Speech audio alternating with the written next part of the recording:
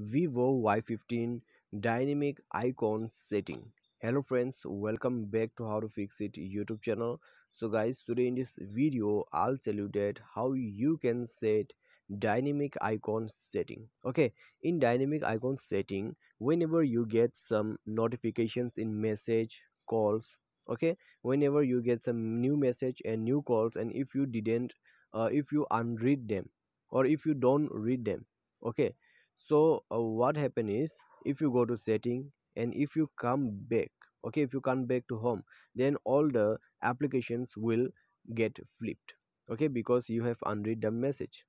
So guys, from where you can do this setting, I'm going to tell you. Okay, so let's start the video without wasting any more time. And guys, before proceeding further, make sure to subscribe our YouTube channel and press the bell icon to get all the latest update. So first we have to go to our setting. Okay, so when we go to setting here, we'll get dynamic icon setting. So I guess it's on, okay, it should be on home screen. Okay, so let's go to home screen and let's check it out.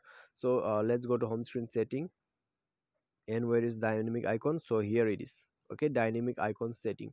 So from here you can enable and disable the dynamic icon. So what it's saying, you can see, when turn on the icon, okay, when turn on, the icon will show a motion effect if there are missed calls or unread events. Okay, like unread message, or if there is any missed calls, your uh, you can be able to see motion effects on your application. So right now I don't have any messages or any calls. Okay, that's why my applications are not flipping up. But guys, this works in only miss call and notifications. Okay, I mean a message. This will work on only message and call, miss calls.